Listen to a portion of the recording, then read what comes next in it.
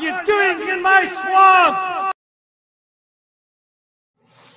Hello everybody, this is Ogre and I'm going to be doing my review for the 2020 movie Bloodshot. The movie is directed by David S.F. Wilson and written by Jeff Wadlow and Eric Hesserer. And this movie follows Ray Garrison, who is a soldier who gets killed, and he wakes up and finds out he's been brought back to life by a company who's wanting to use him as a weapon. This movie was a lot of fun. I actually really enjoyed this one. I went in there not knowing what to expect. I kind of figured I wouldn't like it. I'm not like a huge Vin Diesel fan. It's not really that I don't like him. I love him in the Fast and the Furious movies, but outside of those movies, I haven't really seen much of his. I've seen Pitch Black and I think the Chronicles of Riddick are the other two that I've seen, and then I've seen the first XXX movie.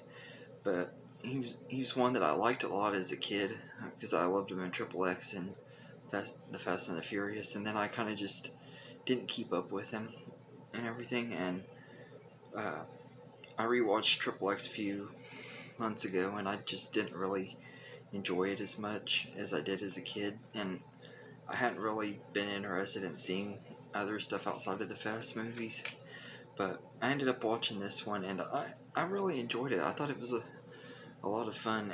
I thought it was kind of underrated. It's based on the Valiant comic book character of the same name. I haven't really read any of the comics. I don't even really know much about Valiant comics. I've heard of them, but I've never really read any of their comic books. So I went in here not really knowing anything about this character.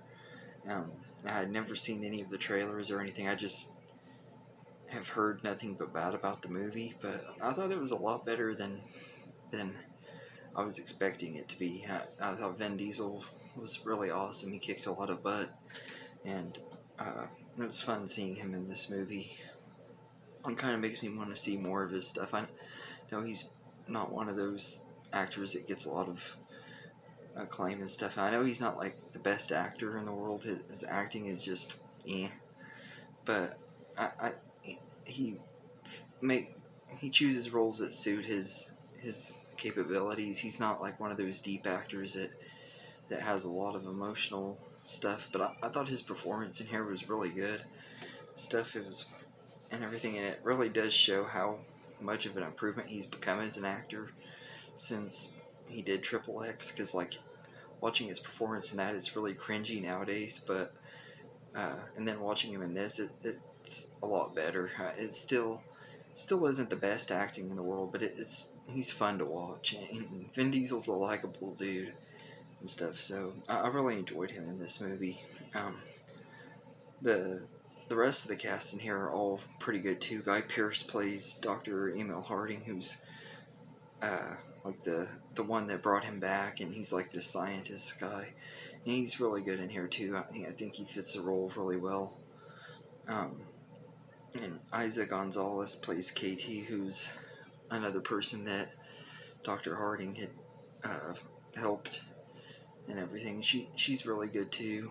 And there's some twists in this movie that I didn't expect or see coming. I should have, but I didn't, and everything. But I really enjoyed a lot of this movie. I knew where some things were going to go because it was just kind of obvious, but it wasn't exactly the twists that happened in here. I didn't see that being what they were going with, but I liked it and everything. The action in here was pretty good. It does have some really bad CGI during the third act and stuff, but it doesn't really bother me. It kind of actually feels like this movie was like an early 2000s superhero movie, and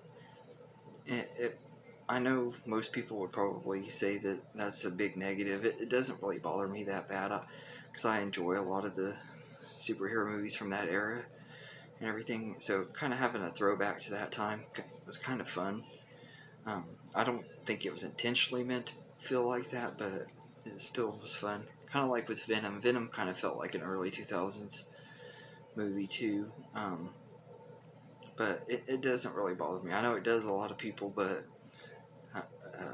I just think it is what it is, and you can either hate it or just go along with it and enjoy the ride, and that's what I do with movies like that. And this one, I just enjoy them for what they are.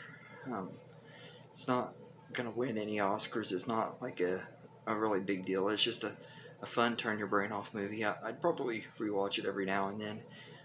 It's definitely not like on the level of some other superhero movies. It's not as good as some of the MCU movies or other Marvel or DC movies, but it's still a lot of fun.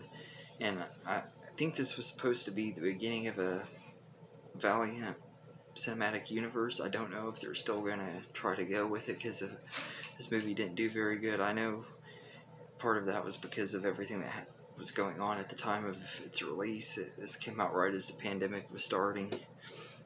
So I don't know what they're going to do with this. I hope they continue. I'd love to see more movies set in this universe, see other characters from the Valiant comics stuff, see what they have in store with these other characters.